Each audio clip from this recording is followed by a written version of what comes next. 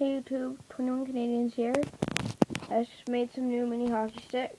So, here I have a Reebok ai9. This is probably my favorite stick out of all of them. I just finished making it. As you can see, I'm making a lot of sticks lately. So, yeah. So here I have the Reebok ai9. Reebok name, and just like that. Then there's the not sure if you can see it, but ai9, and then like that. There's the red lines. On the bottom, it's the Reebok, the name, and the ai9 again. Right there, you can see a little bit of tape. It's nothing that big, but so yeah.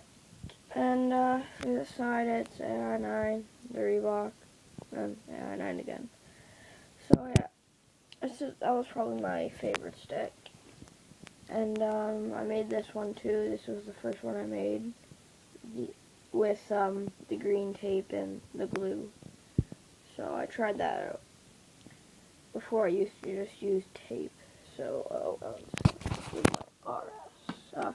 Here. For the RS, I just use tape. I never use glue. So that's why it's really, there's a lot of tape. So you can't really see, like right there in the middle. There's a lot of tape, so yeah. Now I use a glue, so it's a lot better. Here I have the Rick Nash Easton se16. This is what he actually uses for the top. There's Nash. You can see the green tape, just says se16 Synergy. The bottom, same thing, just has the Easton symbol. Then it says Synergy, but I cut it off because one piece was too big. So, and on this side, it's Easton. There's just a little bit of tape over it.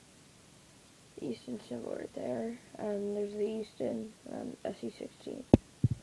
This is okay stick. I like it, but I don't think I did that good of a job on it. So I might redo it. Probably not, but anyways, still okay. Still shoots good. And here I have a blue Warrior Widow.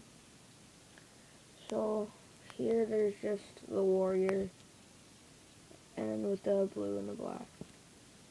This Warrior symbol there.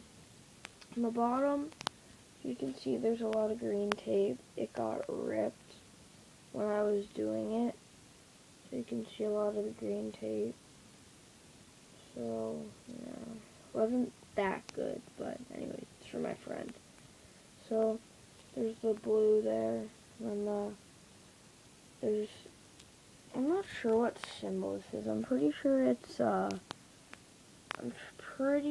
like grip tack or something. I'm not sure. I'll check later. But anyways, and then there's a failed warrior symbol there. So, and for the top, there's the warrior symbol. Then there's this blue thing there. I'm not sure what it is. Just blue line. And for this side, it's just the warrior symbol, then the blue with the black there. And yeah. So, I like all these three sticks. This one's left from friend Ovechkin curve. This is, I'm pretty sure this is his curve. I'm pretty sure it's Rick Nash's curve. I'm not sure. It might be.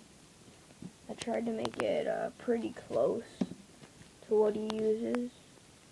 I'm not sure if I made an exact replica, but I tried to, so yeah. And for the ai9, did an Ovechkin curve. So I usually use Ovechkin curve a lot. If it's just